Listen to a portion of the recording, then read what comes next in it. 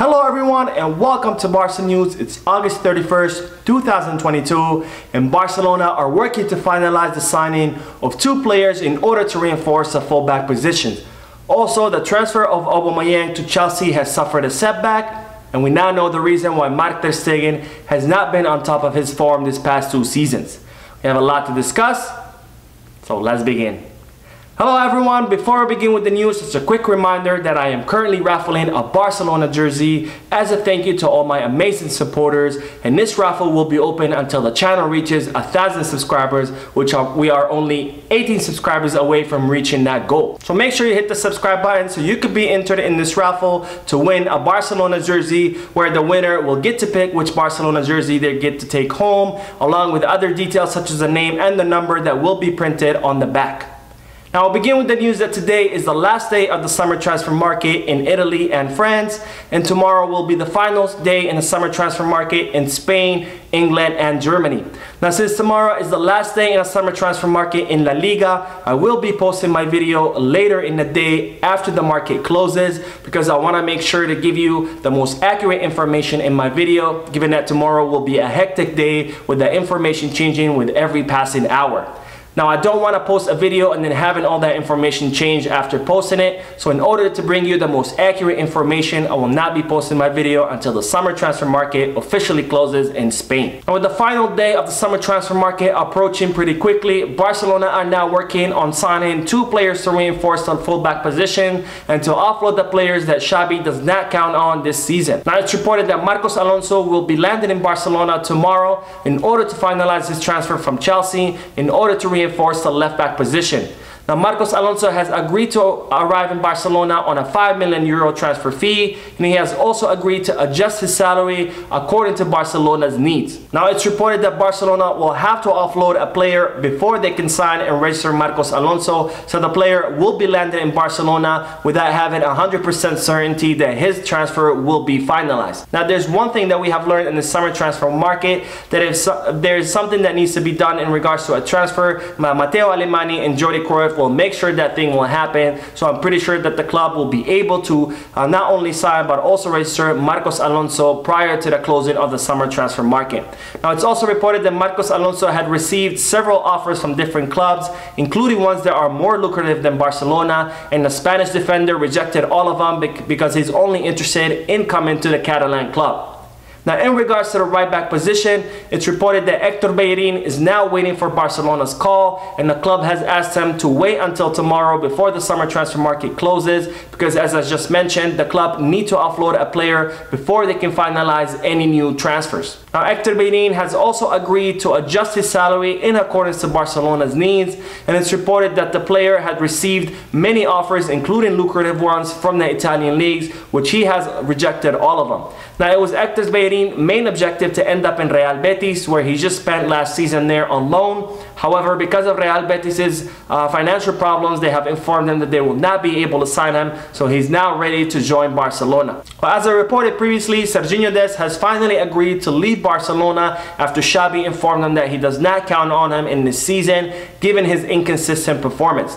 Well, it's now being reported that Dest's main priority is to join Manchester United, and Man U's coach Erik ten Hag is in favor of having Dest on his squad, since he coached him when they were both at Ajax. Now in order to sign Dest, Manchester United will have to offload a player, especially their current right back Wan-Bissaka, who has fallen out of favor with Erik ten Hag, and until that happens, Manchester United will not be able to sign Dest. Now Erik ten Hag has stated that it will be very difficult to offload Wan-Bissaka before the market closes, so Dest might have to settle to go into a different club, which he does have several clubs interested in him in the Spanish league. Now on to the breaking news that the transfer of Pierre-Emerick Aubameyang from Barcelona to Chelsea has suffered a setback, with the announcement that Aubameyang has a broken jaw that will leave him out of action for 1 month. Now, as I reported previously, 4 armed robbers broke into Aubameyang's home while he was there with his family and assaulted him and then forced him to open the safe, where they stole all of his jewelry. Well, it appears that Aubameyang suffered a broken jaw during this home invasion that will keep him out of action for at least 3 to 4 weeks. Now, Aubameyang does have a personal agreement with Chelsea, and his transfer to the Premier League is pending Barcelona and Chelsea reaching an agreement in regards to his transfer fee. Now, it's reported that Chelsea will finalize the transfer of Aubameyang. However, they will use his injury as an advantage in order to negotiate a more favorable offer for the London-based club. Now, Barcelona and Chelsea met yesterday in order to discuss the transfer fee of Aubameyang with no luck, and the clubs will be meeting today once again in order to finalize the player's transfer. Now, in regards to Memphis Depay, the Dutch forward still has no offers from any clubs. However, as I reported in yesterday's video, which I will leave the link for down below in the description in case you want to check it out, there are several clubs interested in him. However, he seems to be the option B for many of those clubs. Now, if any of those clubs fail to sign their #1 option for striker, they will try to sign Memphis Depay, so he could be receiving an offer during the last moments of the summer transfer market. Now, Xabi is in favor of keeping Depay on the squad as Robert Lewandowski's natural substitute, and even though the player would like to stay in Barcelona, he's not in favor of being a substitute, especially with the World Cup right around the corner. Now, in regards to Miralem Pjanic, the Bosnian midfielder has some interest from other clubs, especially from Lyon in France, and even though there were rumors that the Saudi club Al-Shabaab were interested in signing Pjanic, Al-Shabaab's president spoke out yesterday denying those reports. Now, Miralem Pjanic has stated that he prefers to stay in Barcelona. However, if the club do receive a favorable offer, he is willing to leave because he doesn't want to cause any problems with Barcelona, and he wants to do everything in his power to help out the club. Now, on to the news that the Greek club AEK Athens are interested in signing Martin Braithwaite, and it's reported that they're willing to offer him a lucrative contract. Now, AEK Athens are not in a hurry to sign Martin Braithwaite, given that the Greek summer transfer market will not close until September 15th. Now, it's also being reported that the Spanish clubs Espanyol and Rayo Vallecano are both keen on signing Martin Braithwaite, who is currently negotiating a contract rescission with Barcelona, where the club have reportedly agreed to pay him 5 million euros. Now, on to the news that Abde has finalized a negotiation with Osasuna, where he will be going there on loan until the summer of 2023 with no option or obligation to buy. Now, Abde will be extending his contract with Barcelona from 2024 until 2026. And even though he had several offers from other clubs, he chose Osasuna because him and Barcelona agreed that that would be the best club for him in order to continue his growth and development.